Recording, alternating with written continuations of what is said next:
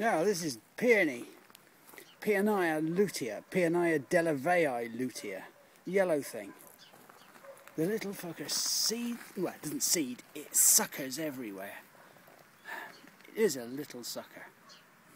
But the plant I'm really wanting to show you is this little ground cover Daphne. I wish I could get you to smell this little plant. The flowers are exquisite. They are the scent of carnations.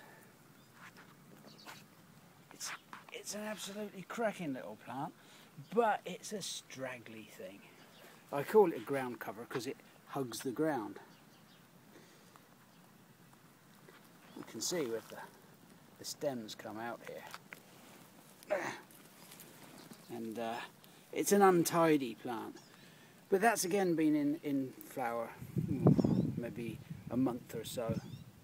And the scent, beautiful. Daphne blagyana. They're in there, little bastards. I'm going to have to dig them out. Pot them up, flog them for £10 each. You capitalist pig. Anyway, making a few bob keeps me in wine gum. I do like wine gum. Don't talk with your mouth full, my mother used to say. Well, she's dead now, so she can't see me. Right.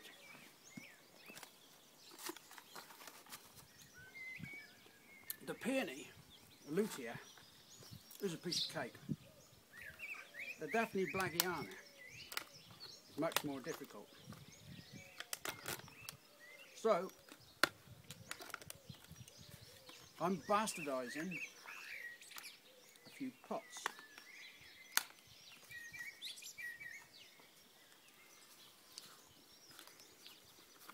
I'm taking a little pot, and either side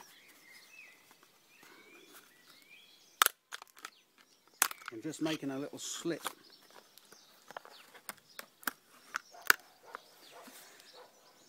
There we are. See that? It's about 1/4 inch wide. Well, I don't know what that is in millimetres. 3 millimetres?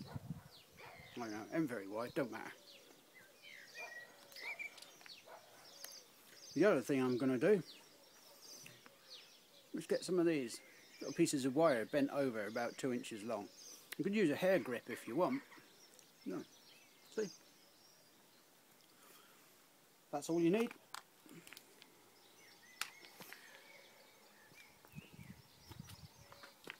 So I'm now going to show you how to make a few more quid. So, we take our pots with the slits in,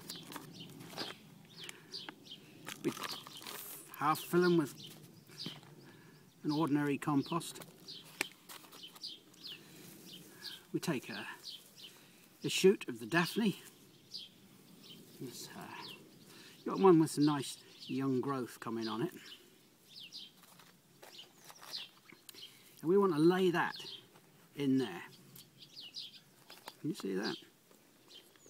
It's getting a bit dark now. I've got to go watering in a bit.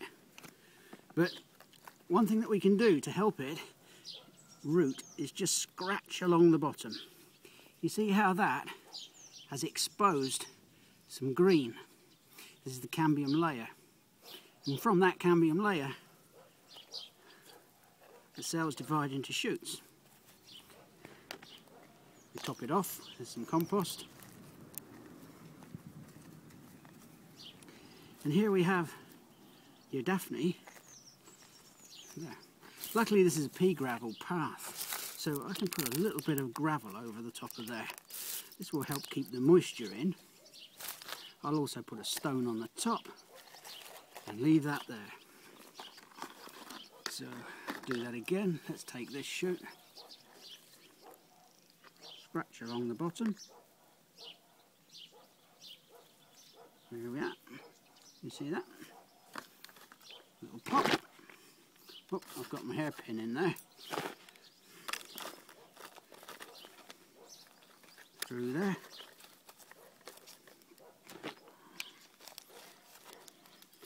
Now, if you can remember, try and keep them watered. The plant will nurture the shoot itself because it's still attached to its main roots, but by exposing that cambium, you can get them to root into these little pots. Another little stone on there, and away we go. Of course, with these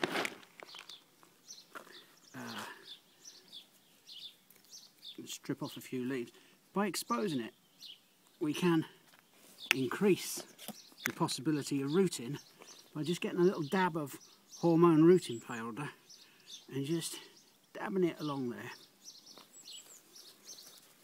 Again, tap it in there. Not everybody likes to use hormone rooting powder. I don't mind getting it on my finger. As long as you're not worried about growing a pair of tits. I suppose if you ain't got any to play with, you can at least play with your own. So there we are. That goes on there. Let's get another stone.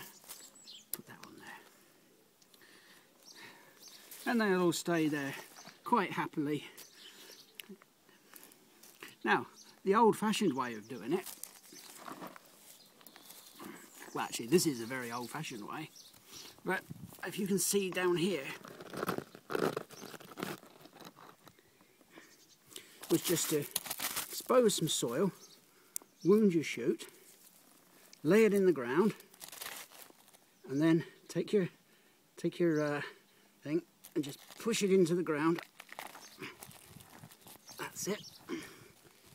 There we are. A little bit of extra compost over the top, bit of gravel on that, bit of stone on there. There we are. Now they should all root in about 6 weeks, but I'll probably just leave them to the end of the season. It's so easy, honestly, a bloody monkey could do it. I must get on with this watering. So, there you are. A short guide to simple layering. There's all sorts of different methods of layering. There's thousands of different methods of propagation, and maybe in the course of, before I snuff it anyway, we'll go through plenty of ways of growing things and propagating things. Gardening will give you a massive pleasure. And these days you go to garden centres and it's bloody expensive. And it needn't cost a fortune if you know how to get a few of your own. I'm doing myself out of business, but it don't matter. I think the more plants you can grow, the better. This was once a little layer. Look at that. There's a little dwarf rhododendron. It's called Willen.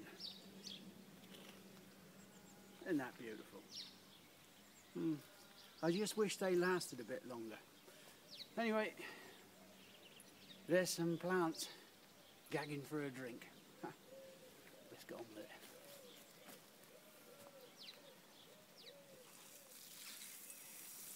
Beautiful, isn't it? Just stood here watering,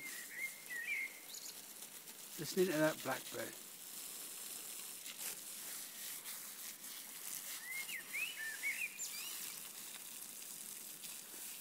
He'd be singing away like that for about half hour now.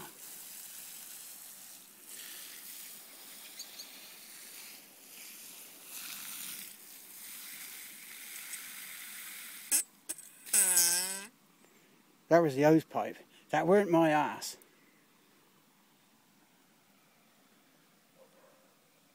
It was the hose pipe.